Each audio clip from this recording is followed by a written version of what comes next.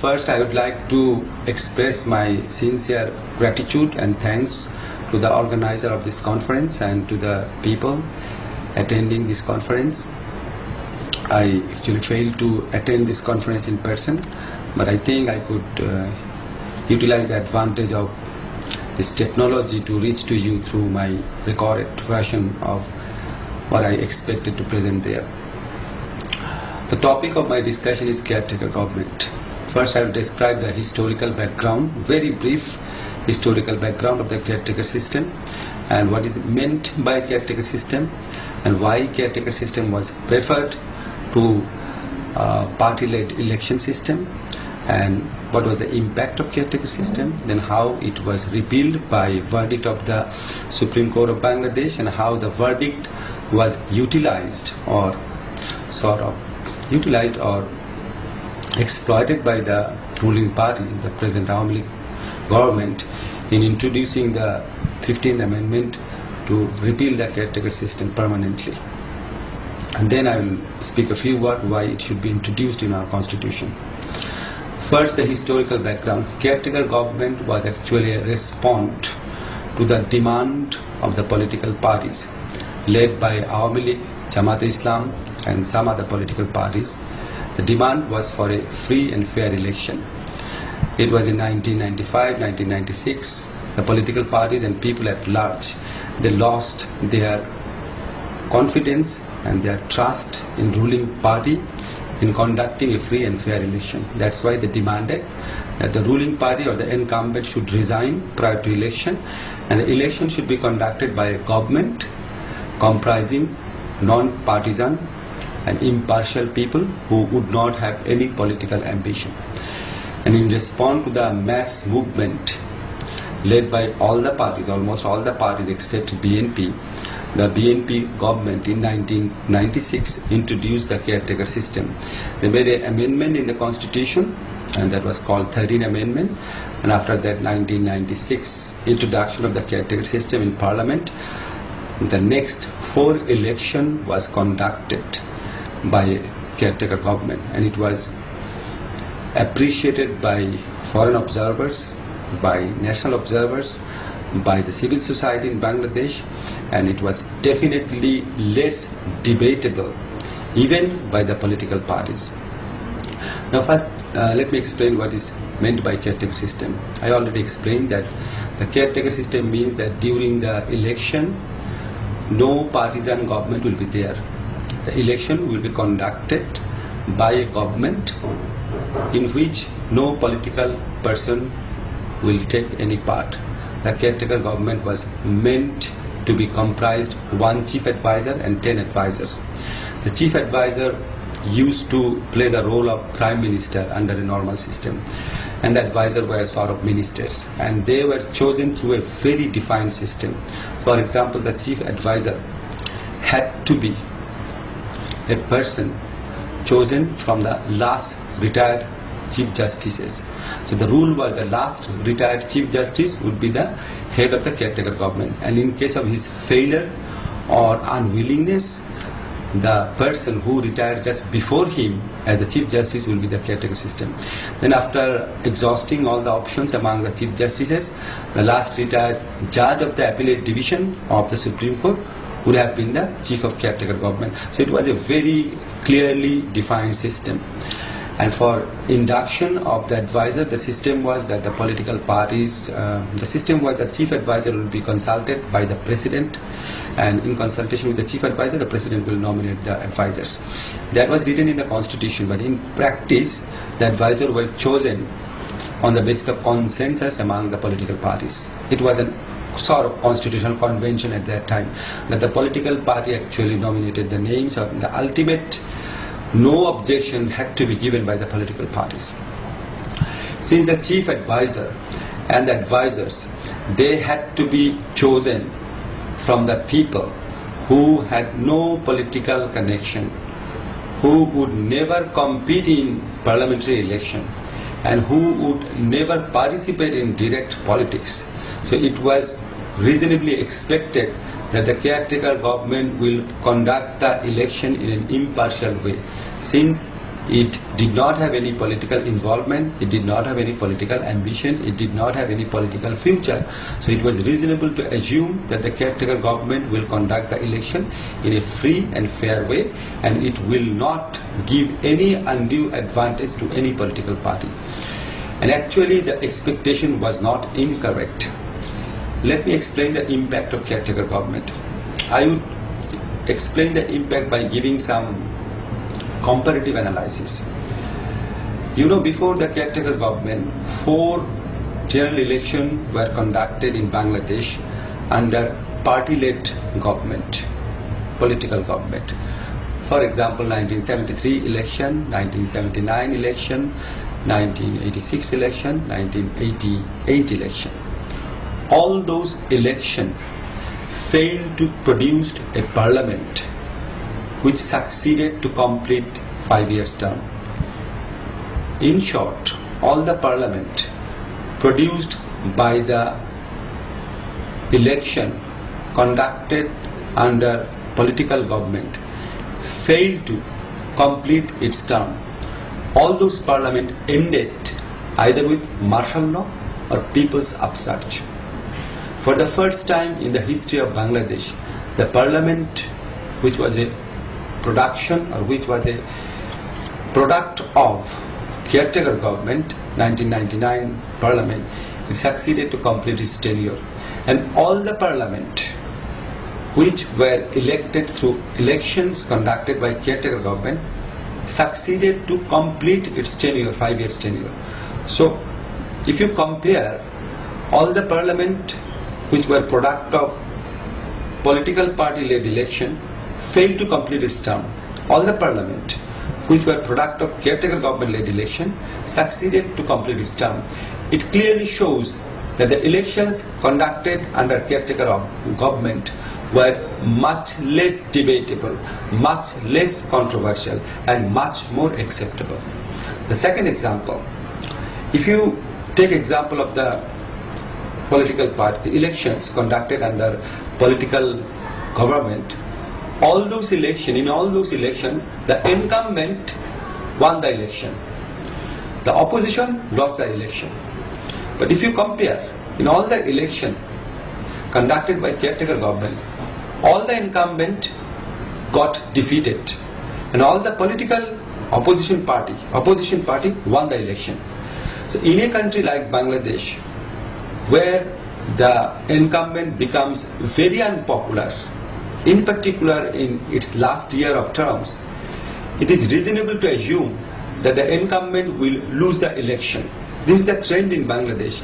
But how come no incumbent, not Bangabandhu government, nor Zia government, nor Ershad government, none of those government lost the election? Because it was conducted by the government run by themselves. But in case of caretaker government, the completely reverse picture. All the incumbent, be it Awami League or BNP, they lost the election. The opposition party won the election. This is second proof that the election conducted under caretaker government are much more credible. The third point is, if you look at the policy and legal reforms, if you look at the law and order situation during the caretaker governments, it was much better than the government run by political parties. So the third impact or achievement of caretaker government is it has set some good benchmark, governance criteria, and it has some lasting impact in terms of policy and legal reforms. For example, the Human Rights Commission, for example, the reformed Anti-Corruption Commission, for example, the Information Commission, all those things were, in a way, contribution of the last caretaker government. If you look at the National Voter ID card, this is a direct contribution of the last caretaker government.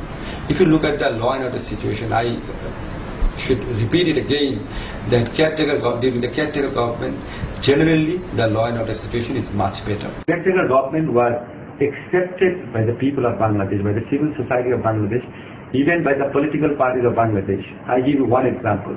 Even the present Awami League, it accepted caretaker government. When it formed a constitution reform committee, during the deliberation of that committee in 2010, Prime Minister Sheikh Hasina as the Awami League chief, he led the Awami League delegation and made that committee. Even in that committee, she unequivocally supported the caretaker system. She only said that if the caretaker government failing to conduct the election within 90 days, then there should be another alternative.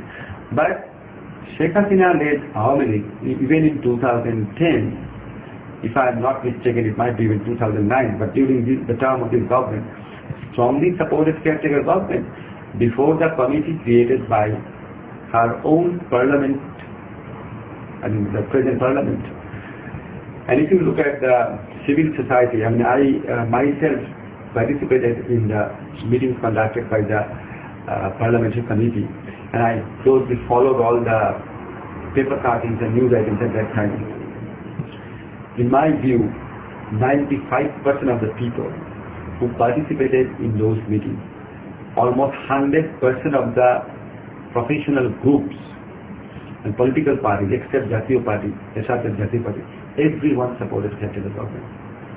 Now the question is, how come such an accepted political solution, such a popular political solution, such a, beneficial system, how come it got deleted by the High Court, by the Supreme Court?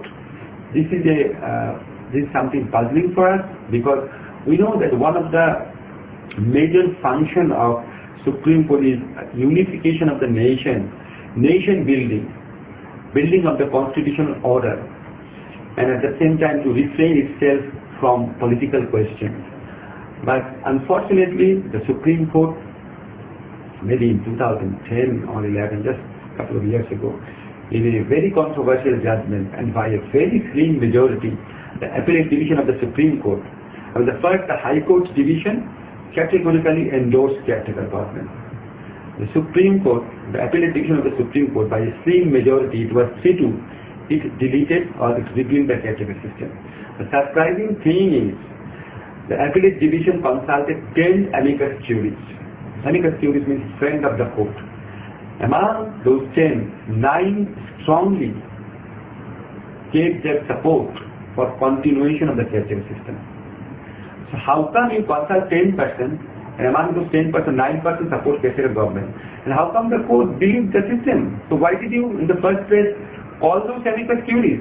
And why did you give the chance to talk, give them the chance to talk, to present their argument?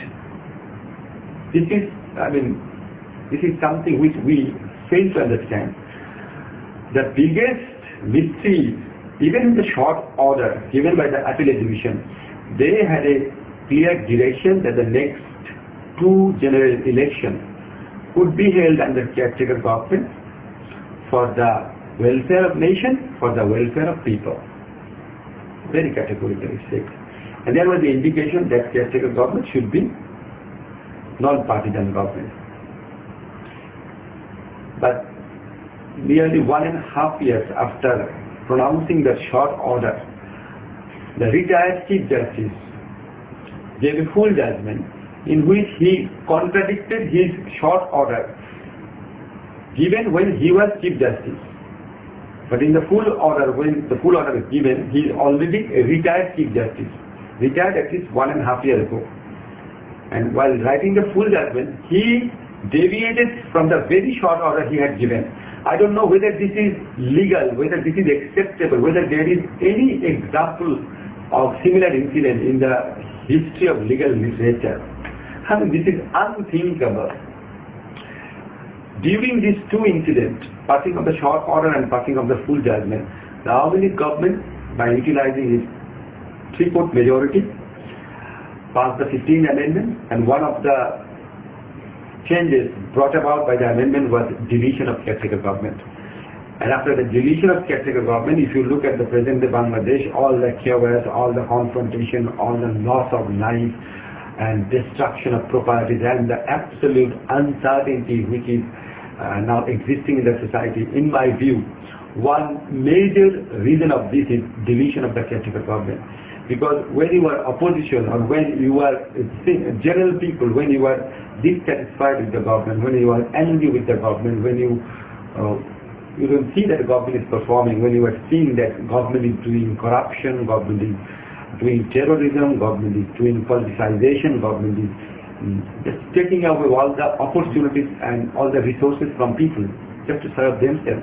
When you have anger in your heart, when you have dissatisfaction in your heart, you wait for the next election. Okay, next election, I'll have chance at least once in 5 years, to register my anger, register my objection against the misdeeds of ruling party.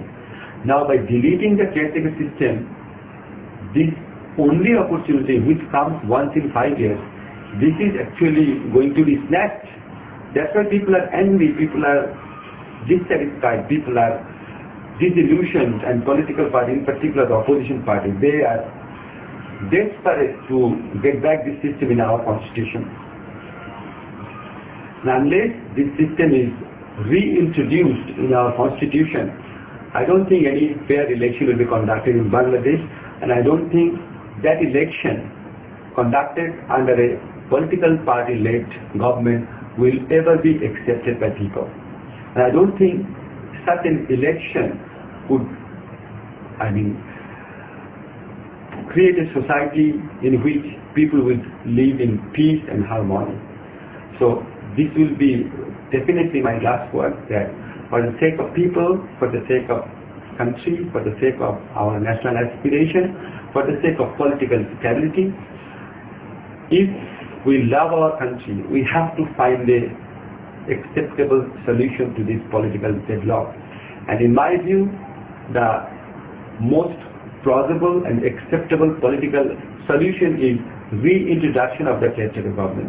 Well, you may reform some of the things of the caretaker government. You may make it more efficient, more acceptable. You may, clearly spell out the function of the caretaker government, or categorically specify its tenure. You may bring about some changes. You can do some reforms in the caretaker system. But the bottom line is you must introduce caretaker government. So that's all I had to speak in front of you, and I wish you all the best. Allah Hafiz.